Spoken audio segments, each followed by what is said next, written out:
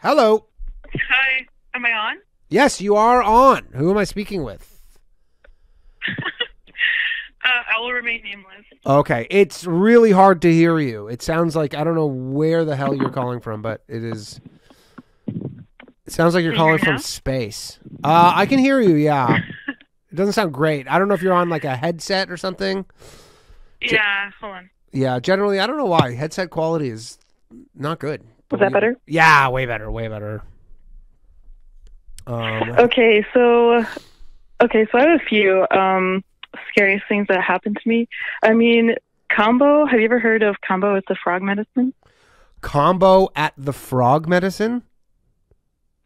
Yeah, it's like a frog poison. Actually, they burn holes in your skin, and then they put like a frog poison in your skin. Who does that? It's supposed to. Oh, shamans, I guess, in the Amazon. Oh, shamans put frog poison in your skin and this happened to you? Yeah, well, it didn't. I like paid for it. Actually, I I wanted it. Oh, like as Because, like a psychedelic experience or something? No, that's what's so funny about it. Because combo is like the psychedelic experience without any psychedelic. It's like the shitting your guts out and puking your brains out Why? experience without any psychedelic. You did it in the Amazon? I don't know. Or where did you do it? Yeah. Well, okay. So I did it actually, I've done it 8 times. And Can you spell this it for is me? really terrifying. Kambo. Kambo. Combo Yeah. frog detox. Okay. Yeah, basically. All right, okay. We're going to look into this on the after show as well. Okay, so you went to the Amazon? Yeah, I went to the Amazon. Lots of scary stuff there, actually. But yeah. So Kambo, it's like they take like a stick, they burn like holes in your skin, and then they remove the first layer of skin, and then they scratch off like a stick with frog poison on it. I'm not sure of the entire process, but they put this little bit of gooey thing like inside your skin, and your lymphatic system immediately detects the poison, and it just tries to like completely fight it off. And so your whole face gets, well, it depends actually. Different people react differently, and you will also react differently depending on how much crap is in your system, apparently. And why do you do this? Well, I just dealt with a lot of problems, like health problems, and I wanted to get rid of them. But that's what I'm saying. So yeah. it's some sort of health cure. It's like some sort of catch-all. Yeah. Okay. Yeah, but also people do Did it for it like work? an emotional kind of thing too. It really helped a lot, yeah. But I needed to keep doing it, and you have to keep going. They they actually call it the vaccine. They call it the vaccine of the Amazon. The vaccine, because lots of yeah. And so, what do you go to, like Brazil? Yeah. I was in Ecuador. In Ecuador, okay. I didn't know Yeah. the Amazon where it starts and stops. Okay, so you go to Ecuador. They burn holes in your skin, put this frog detox thing, poison in there. Yeah. And you've done it 8 times? Yeah. It's actually the most terrifying experience of your life. It's like the most sick you'll ever feel, and you don't even know what to do with yourself because it really feels like you're about to die. How long is this? Because this sounds like ayahuasca, except for like none of the fun parts. Yeah. And how long? How long does it depends. last? Yeah. For me, it depended. Like usually, like around 30 minutes to like an hour of feeling so sick, I just didn't even know if I was going to make it through. Like my throat started closing in also, and has anybody you just died? feel like your heart pumping in your veins. Actually, I think some people have died taking it. Yeah. Why can't you just eat the frog? Or will that really kill you? Well, lick the frog, I guess. I don't know. Well, if you lick the frog, you'll I don't hallucinate or no? Yeah.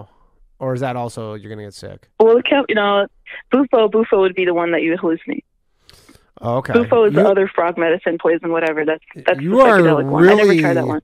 Knowledgeable about frogs. That'll kill you. I guess. Yeah, that's and do you do it with like a shaman or something? Like, how does this?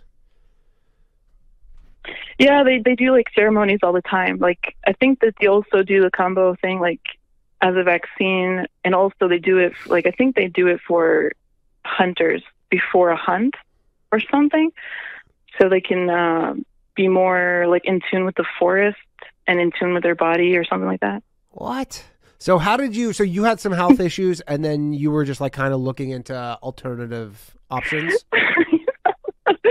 Yeah. I guess I just go for the most extreme thing. I don't know. I mean, thought you had to like, go to an interesting Ecuador. thing to do. It's pretty extreme. Like all things, like even removing the frog stuff, you still went to Ecuador, or were you in Ecuador for like a vacation and then you heard about this? I wanted to go there to live there. I wanted to like explore and just see all the different things, fruit trees, and yeah, there's a lot of snakes. I was also like, there was many times where I just wake up and there'd be like a humongous snake just like in like the bathroom, or like times I was sleeping there, there's scorpions everywhere, just literally around my head and stuff. And bullet ant. I got bit by a bullet ant as well. And a what? A bullet hand? Yeah, a bullet ant. Oh, a bullet. Another ant. thing is, there's another practice. I don't know which group does this in the Amazon, but there's like a coming of age thing where they like fill these gloves basically with a bunch of really painful ants. Like the bullet ant is apparently they say it's the most painful bite you could ever have of anything. It's harmless, but it's very, very painful. It feels like a bullet, apparently. And so like a coming of age thing is that they put all these ants inside of gloves. I'm looking at it right here. 13-year-old kids or something. Yeah, Smithsonian Mag. When becoming a man means sticking your hand into a glove full of ants. All right. Well, this is what we're going to be investigating on the after show. That's for sure. This is going to be a very animal centric show. We got frogs, we got ocelots, bullet ants. This is wild. So, and would you do it again? Yeah, for sure. For sure. So it's like, honestly, the afterglow is actually really amazing because you face death in such a raw way, and you're facing your mortality. I think that it really is like a great experience if you're not like too scared of it, because like afterward you just like so many things become more real to you, or like, you know, things that didn't matter before, you just let them go, and there's just this whole body feeling of like you just survived death, kind of. Or sure, but you did it to yourself. Like dopamine or serotonin, I don't know. But like, can't you do that many other ways? Yeah, you could administer it to yourself. Yeah. Yeah, crazy. Okay, well, that's an interesting one. I appreciate you calling in with that. Okay, thank you. All right, take care. Bye.